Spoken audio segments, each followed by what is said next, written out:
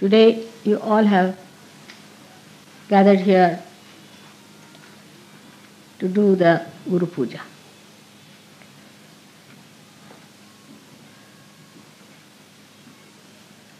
Your Guru is a mother first and then a Guru. And that has given me a greater help. We have had before also many Guru Pujas, mostly in England. And you should wonder why Mother always somehow is doing Guru Puja in London. The time falls in such a way that it is in Guru Puja. I am here. During that time, I have to be in London. So many years we have been doing Guru Puja in England.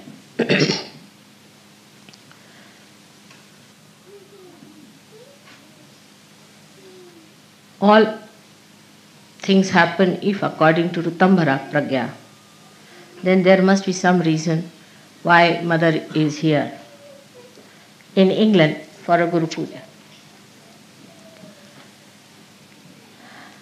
It is stated in the Puranas that the Adi Guru Dattatreya worshipped Mother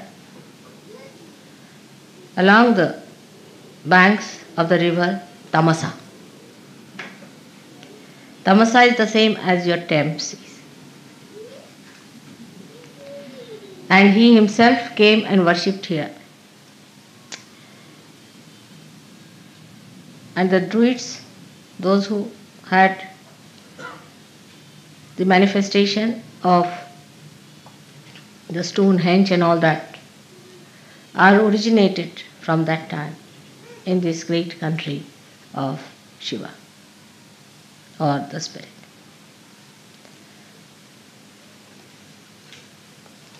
So the Spirit resides here as in the heart of human beings, and the Sahasrara is in the Himalayas where Sadashiva exists at the Kailasha. This is the great secret of we having so many Guru Pujas here. To culminate it today into the special type of Guru Puja in the year of the 60th birthday of your mother has a special, very, very special significance, because it's the Guru Sashti. It's the 60 years of your Guru has been celebrated today, and that's how it's a very big occasion that you all have gathered under the influence of again Rutambhara Pragya.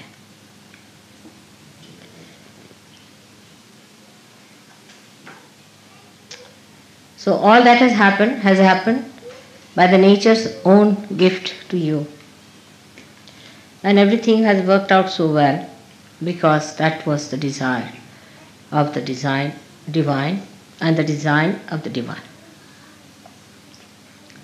So the river Thames, which we call her as Thames, you see English have a method of making everything English. Like Bombay they made it, Mumbai was Bombay. You see, like Calcutta, like all other words were like that. Like Varanasi was made into Banaras. River Thames, which was really Tamsa, was called as Thames. Now from the name Tamsa, one should know that is a place of Tamoguna. Is a place where left-sided resided since long. So people were very worshipful, left-sided people, emotional type. And they worshipped God more than that they went into yagyas and all that. And Dattatreya lived here and meditated on the banks of river Thames. That's why Guru Puja here has to give us the great background for your awakening of the Guru principle. We have to go to the roots of everything so that we understand the importance of it. Unless until you know the roots and the traditions behind, you cannot understand the depth, the gravity, the intensity of any puja. Today we have gathered here to do the Guru Puja. Again, the reason is we have got a Guru principle within ourselves, as I told you last time. And also I have given elaborately the 10 commandments as expressed within us, which are describing the different types of essences within us.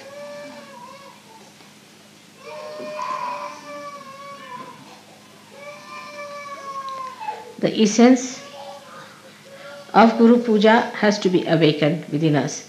That's how we are having this program here.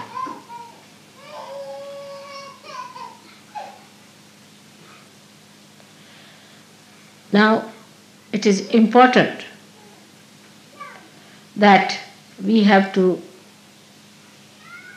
establish the dharma within us. Without the dharma, you cannot have the ascent. And as I have told you before, that the cleanliness of your being depends on how much dharma you follow religiously. At the time of Moses, it was worked out and all the rules and regulations were created for realized souls. But as I read in one of the books, it was very good, because if I had said this, people would not have believed, that it had to be changed. I think during the speech the children should not be here. It's better to take them out. After the speech you can bring them along. Those who make noises. Those who are quiet is all right, but those who are making noises, better to be out. If they are going to make noises, better to be out or near the door, so that if they make noises you can get out. So there is no disturbance. During the puja is all right. You could be at the gate, door, or some place from where you can go. So the laws and regulations that were given to human beings were actually for the realized souls who would understand. But when Moses must have discovered the way human beings are, he must have changed them to very strict rules, because with human beings as they are, one has to be extremely strict. They can't understand anything but fear. If you have a stick in your hand, you can put them back. Without that stick, human beings won't listen. They are only alright if there's a fear. Now if you see today, the condition of all the nations, those who are having leaders or prime ministers or presidents, they are all people extremely strict, very dominating, and very dry. And normally people like such people. Even Hitler succeeded because of that nature. So the character of a guru so far has been of a very strict nature for people who are not realized. Normally a good guru, Sadguru, he doesn't like to talk to people much. They throw stones, or they don't like to talk to people who are not realized. But if they are realized, then these gurus change their attitude towards the people who want to see them. There's a tremendous difference between a person who is realized and non-realized in the protocol of God. A man may be the king or anything, he'll be asked to sit outside. It has nothing to do with what position you enjoy. As long as he is a realized soul and not possessed, he is given the highest position. But if you are possessed, then also the Guru will tell him that you get out from here, first get rid of your position and then come. And all these strict rules were there, that such and such person must be killed, such and such person must be given a punishment of cutting the hands, cutting the feet, even absolutely destroying the eyes. This was done because they were not realized souls. It was a great realization of Moses, I think, that he took to the another kind of law which is known as Shariat now, and that's what the Muslims are following. In a way it's good, I think, because people who are now normal people really deserve such a rule. But it should not be so fanatical that you cannot discriminate between a realized soul and non-realized soul. Now, the Guru within you will be awakened if you are strict with yourself. That's one point is very important. Unless and until you are strict with yourself, the Guru will not be awakened with you. People who are lazy lumps, who cannot sacrifice anything, who are very fond of comfort, can never be Gurus. Take it. They can be good administrators, they can be anything, but never a Guru.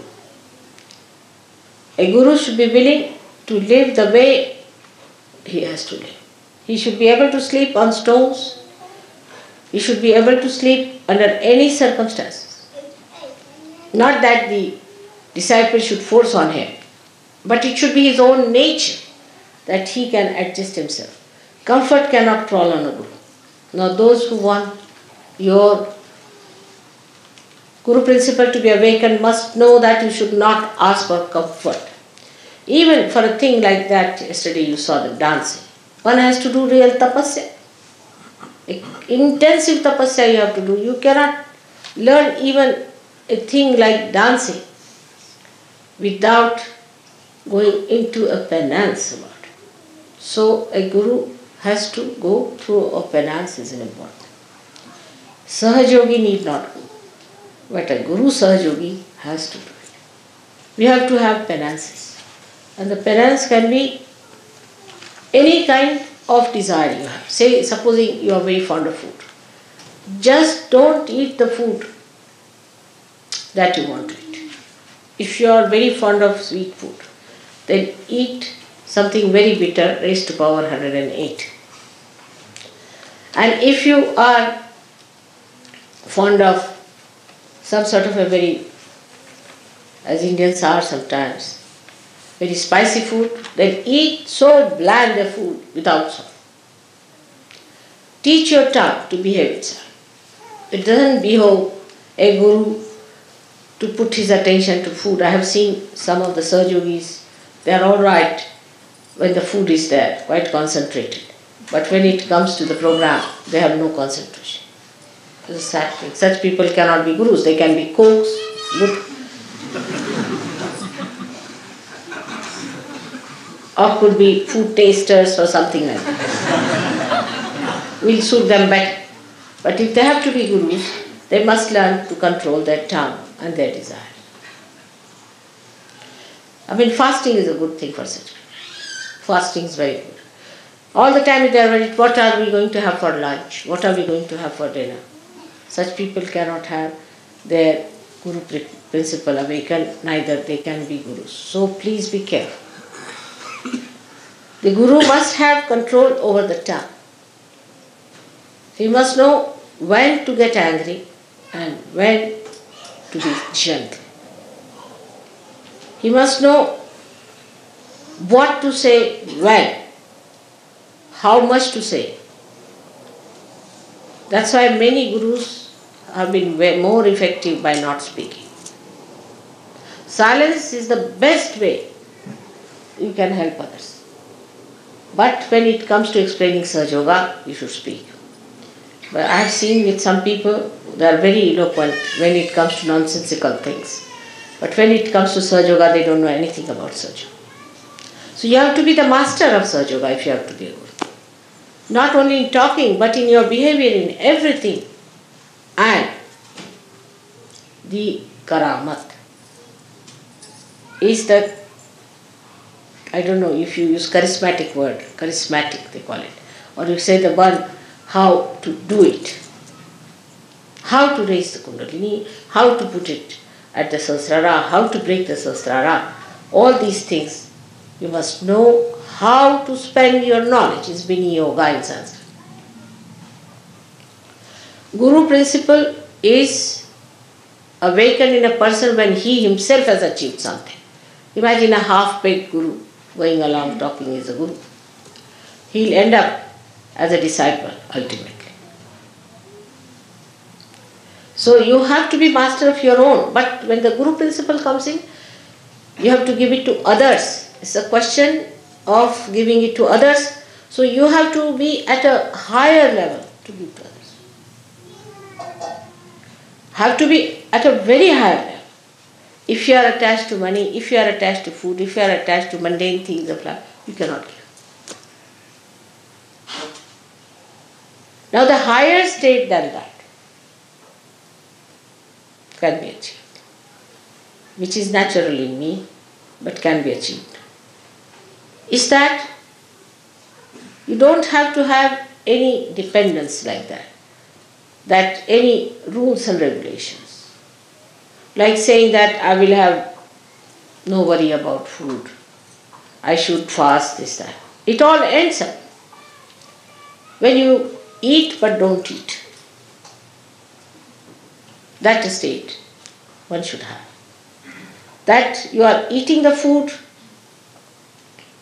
and if you ask, did you have your lunch? I don't know. Will you have your lunch? I don't know. Absolutely indifferent to the problems of the body. Where did you sleep? I don't know. What did you eat? What will you have? I don't know. This kind of a state is called the Atita state, where you go beyond. And whatever you do, you are doing it because it is to be done without paying any attention to it. It's automatic. Nothing is important. But this is, before becoming Atita, you have to tell yourself, nothing is important. You see, is a avirbhava, as they call it, is a kind of a drama you have to put in. Oh, nothing is important, this carpet is not important, I should try to sleep on the cement. First you have to do that. But after some time, it happens that you don't remember whether you slept on the cement or on a cot. Where did I sleep? I don't know. That is the Atita state. And that state is to be achieved now by many Sahaja Yogis. In a state where you go beyond. Say there is somebody who is before you and you have to get angry. All right, you give me left, right, nicely, and then you are smiling next moment. Did you get angry with that person? I don't know. Did that? Like Buddha once said something in one village, and there was a horrible fellow who got up and said lots of things to him. And when he went to the next village, the fellow felt that, oh, I should not have done that, left Vishuddhi perhaps. So went down and said, I'm sorry sir, I've said so, and I should not have said it. I didn't know you are the enlightened one, so it happened, so you forgive me. He said, when? When did you say it? He said, in the last village. Oh, everything in the last village I've left there alone. I don't know. That is the Atita state you have to get. So, even not to feel is not important. These identifications, when they drop out completely, then you are doing things in a karma state, where like sun is shining, it doesn't know it is shining. When the vibrations are flowing, you don't know it is flowing. Already it has started working in you. You are surprised, you raise the hands and the Kundalini is rising. You don't know you are raising the Kundalini actually. How do you raise it? You don't know. That's it. That state has already started, Atita in you. But get it established in every walk of life, everything that you go beyond. And if you can manage that, that's the highest that you have to reach.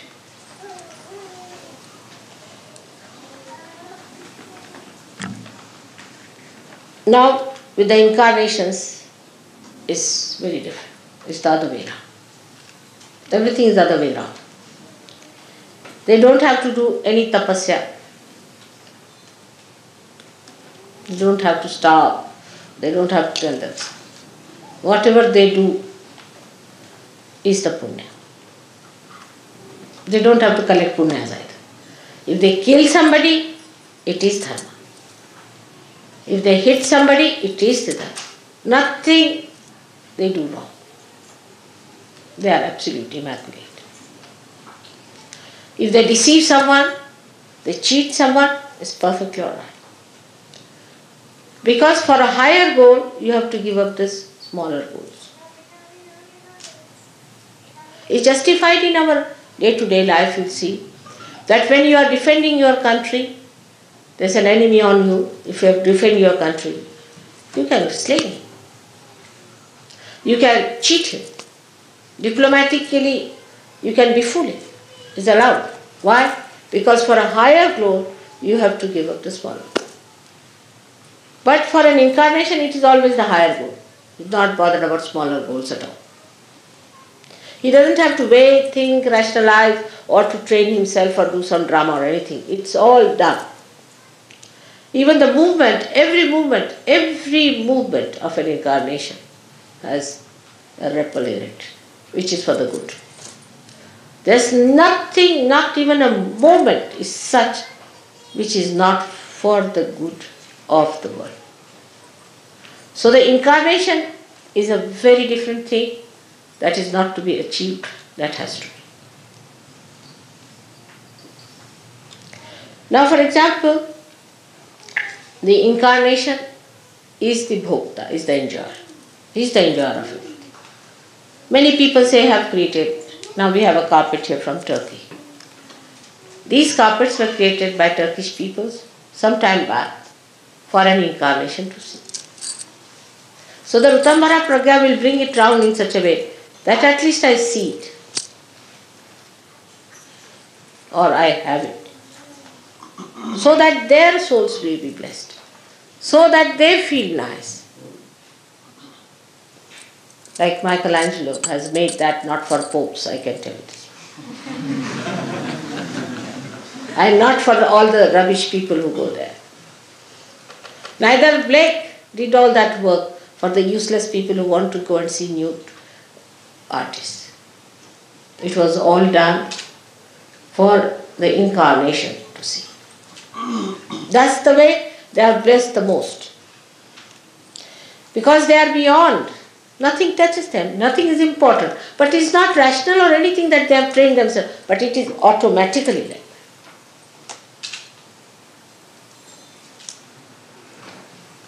Like Sri Krishna had to marry 16,000 women. Can you imagine? In those days of monogamy, he would be prosecuted 100 times. The reason was he has 16,000 powers. And he was to be born with those 16,000 powers on this earth. And 5 elements became his queens. He had to do some justification to have them around. And as I have now Yogis whom I have given realization. So automatically I am your mother is established. But for him there was no way out but to marry his 16,000 powers. Also he married, but he was never married. He was a bachelor out and out all his life. Because he's Yogeshwara and he's a brahmachari. Who can marry him? So for them, all these worldly things are just a drama, has no meaning at all. It's just a drama. A person who is not an incarnation should not try to be. That's not the right of a human being. Like a policeman standing on the road, if he puts his hands right, left, we follow it. But you are some madman to go and stand there, he'll be arrested.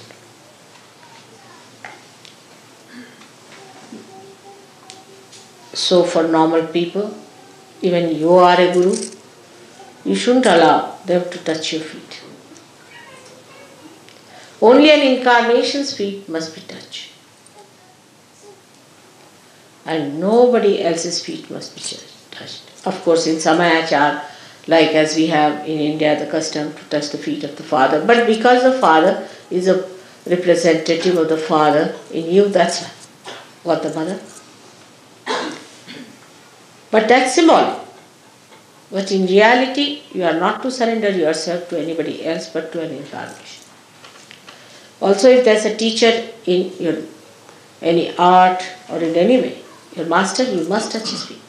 Even to take his name, you have to pull your ears. But nobody who is a human being should make touch your feet, especially the Sahajogis should not.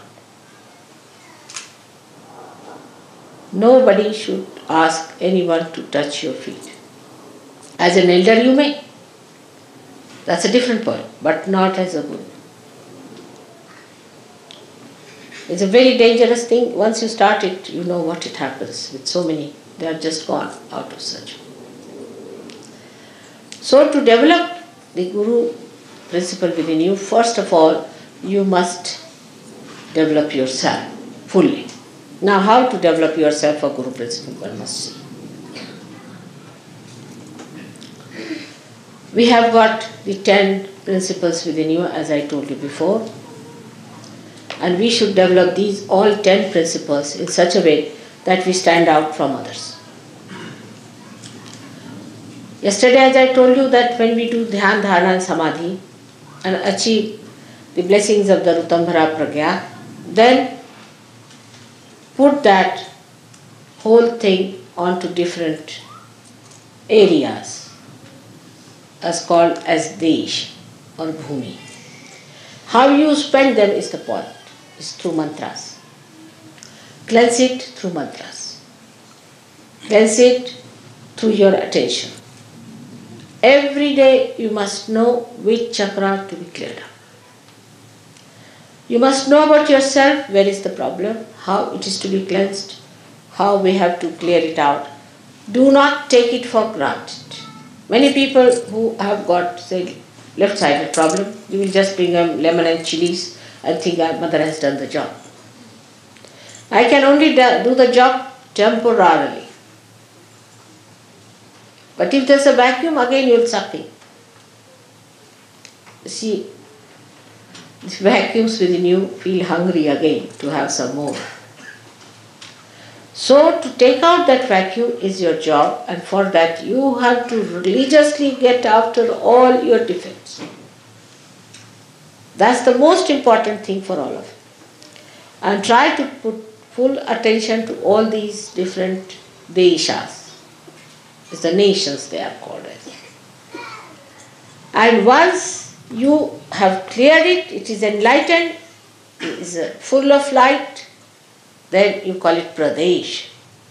Means the Desha has been enlightened.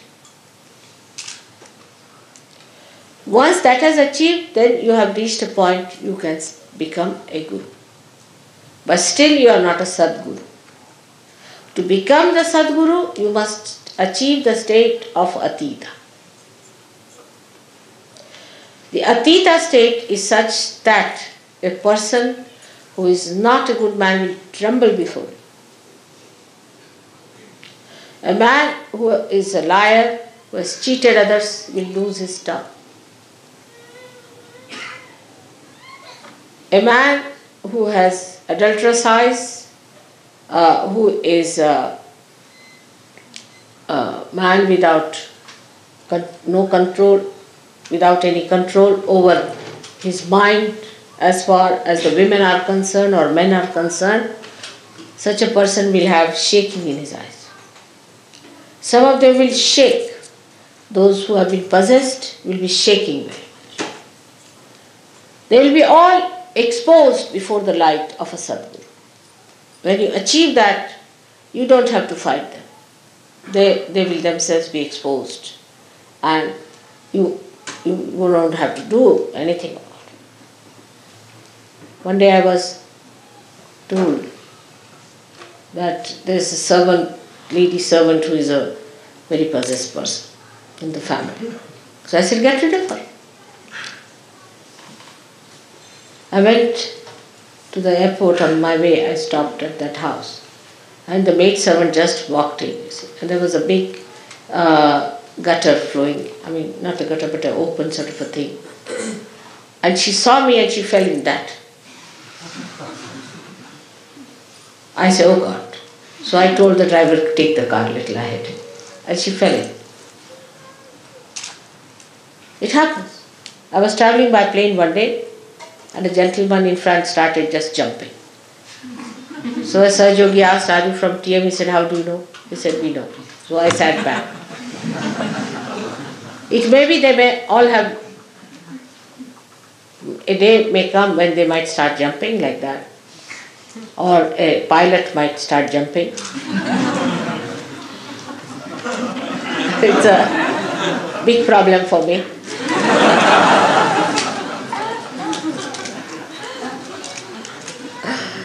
Even the lights. You enter into any church and suddenly you find all the lights going up like that. Even in big banquets, I find when I'm sitting there, and suddenly everybody comes and sit down and all their booths come round, they start jumping and the people start looking, what's happening? Is there fire on? So many things can happen like that. There was a gentleman very much possessed in a war, and we were going to a ship, and there was a little platform on which we had to first jump. And the platform started going like this, like that, and the fellow didn't know what to do with it. He didn't understand why it was doing so. So, when you reach that state, you don't have to argue or do anything. Even if you lift your eye, it happens that the person gets into problems. Or there could be some ego-oriented people, they'll melt down. First you have to do the drama of a guru. Dress up in a way which is simple. You have to behave in a way which is very gentle, because you have to attract them. Come along, come along, come along. That's advertising department. And once it is done, that drama is done, it can be exposed very soon. They'll find you out that you are no good. You are just a dramatist. Once that drama has been done, then very cleverly you can bring out your real self before. So first you don't show them that you are a real hard taskmaster. Never. First use all your sweet qualities. The more they are difficult, the more I am gentle with them. Then they come inside. Then you put to the mill and you can cure them. First prepare. First of all, sometimes they are so frightened. They are so nervous. They are so upset. Sometimes too much of ego. So be gentle. Gradually they strengthen themselves also in your company. And then, even if you hit them, they are all right. That's how it has to be done, very cleverly. And if you see the way I manage my Gurudam, you can also manage. But the key to Guru is patience, a complete patience and complete dependence on God Almighty. That's the key. Complete patience. First you tell them that this should be such, but they will not accept. They will argue. How, why, this, that. Alright, go ahead. Then they'll come back with a black eye. Or they may come back with a punched nose. Then you said, alright, I'll soothe it down. You soothe it down. And then tell them. So is the wisdom, the discretion of Yogeshwara you should have. How to deal with people is very important. Why I say Yogeshwara? Because at the Guru stage, you have to give it on a collective level. Individual level finishes and you jump into collective once you start becoming a Guru. So all these methods, which I explained the other day to Modi, you can understand that the 10 of your problems at the void, once solved, you solve the 16 problems of the vision. And once 16 problems are crossed, you come to Agya. And at the Agya Chakra, there is such a tremendous sacrifice. Without feeling the sacrifice is awaiting. And one has to see what you can sacrifice in that Atita state, because you don't sacrifice anything. Everything is already sacrificed. What is there to sacrifice? And such a state should be achieved by realizing that you are realized souls, you are not ordinary people. And you cannot have ordinary, mundane types of rules and regulations. Like yama niyama. The niyamas are for yourself, yamas for others. Nothing. There should be absolute truth with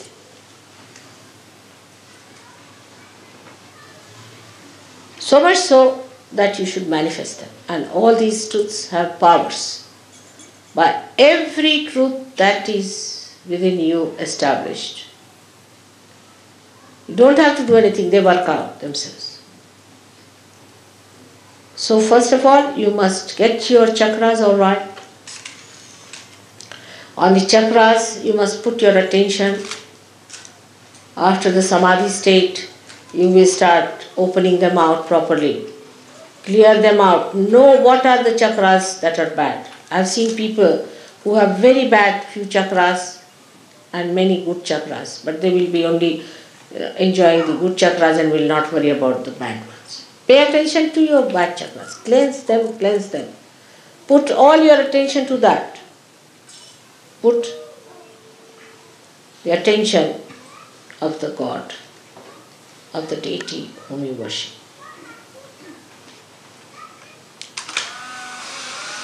And you get the complete manifestation of their power within yourself.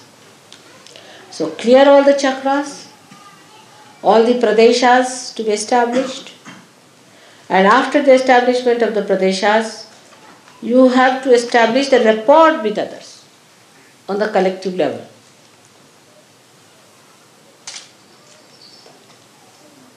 Then a state where you become a complete spirit at Agya Chakra. It's the easiest in Sahaja Yoga, and I have told you the reason, because you are such fortunate people.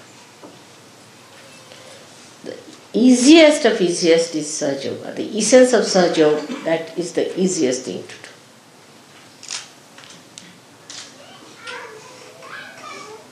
And that is why you should take full advantage of that easiest method made easy. Absolutely for you. This is the blessing of Guru Puja for you.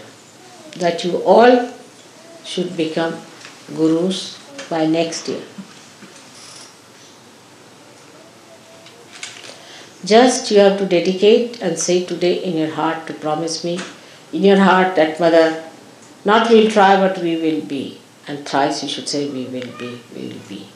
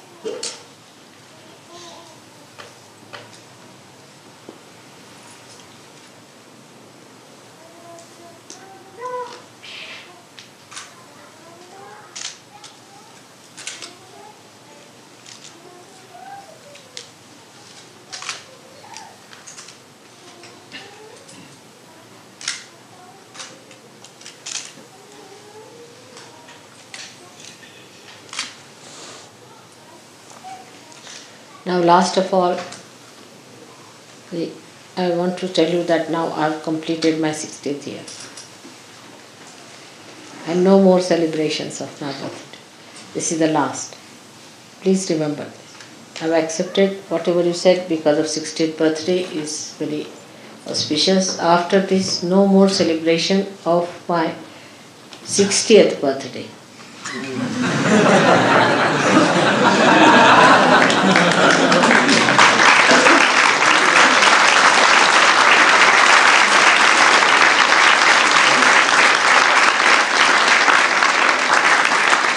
And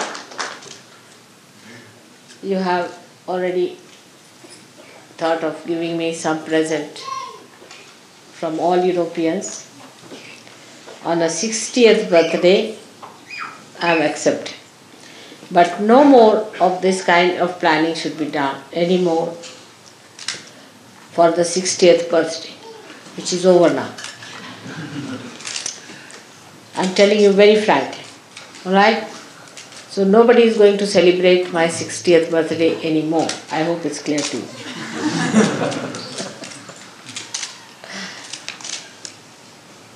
So, the protocol of the Guru and the Mother is to be understood in Sahaja Yoga mostly by experiencing. But that doesn't mean that you go out of the way to experience the other side of it. By being protocolish more and more, you'll find you'll receive much more help.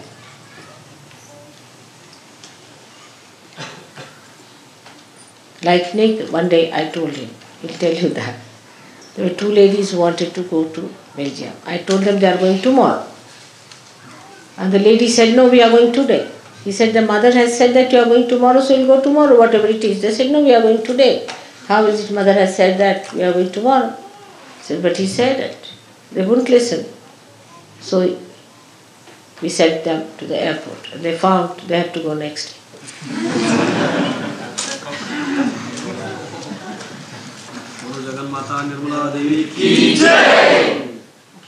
So that is how it is. That the protocol should be that, yes, mother has said it, doesn't matter. It may go wrong, doesn't matter. Whatever she says, let's obey and see. By experiencing only you will know. But in the beginning only you will say, no, we will not do this and that. It's not good. So the protocol is the simplest of simple to do. So that's the essence of Sahaja Yoga. The simplest of the simple is the protocol. If you understand the protocol, you don't have to do anything. You will grow by it automatically. But you lack in protocol, and that's how you do not. This is the point, yes, that to grow best in Sahaja Yoga is to know the protocol, which you can ask others. With experienced people you can ask, or if you want to have your own experience you can have. But some people try the other way around, like answering me back, saying all kinds of things. They think, let's experiment what happens. And then they break their necks and come to me for curing. So that should not happen. Experience should be for betterment. And that's how, if you can ask others, take their advice, those people who are rising higher than normal, what is the protocol? And put your attention to it. How can you improve your protocol? What should we do to observe a protocol? What wrong are we doing?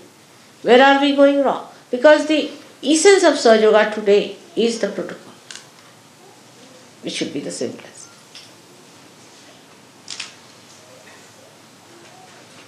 Should be the simplest thing to do. And once you know the protocol, that if she has said it, if it is meant, then it's all right. But some people are so funny that they start using me as a quotation. Mother has said, everybody must fast. I told somebody that you better fast. So a thin man comes next day fainting. I said, what happened?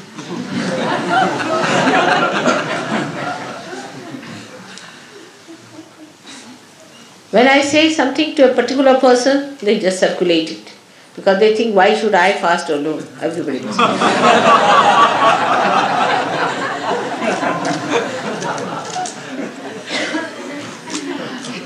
It's a big problem that they always quote me. Nobody is to quote me to others.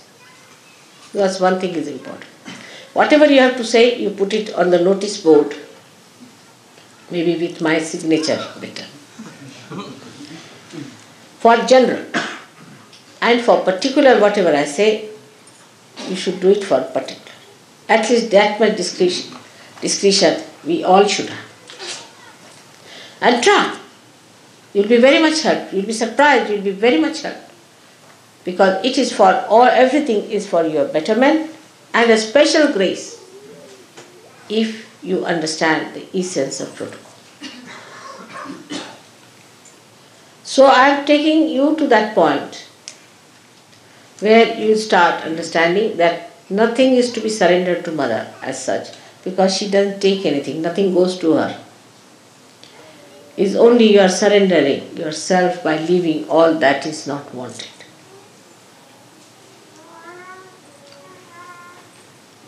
It's a very beautifying process which one should take. You all have come up so much and you have to go very much further. I am sure you will go ahead and will become great gurus as you have promised today by next year.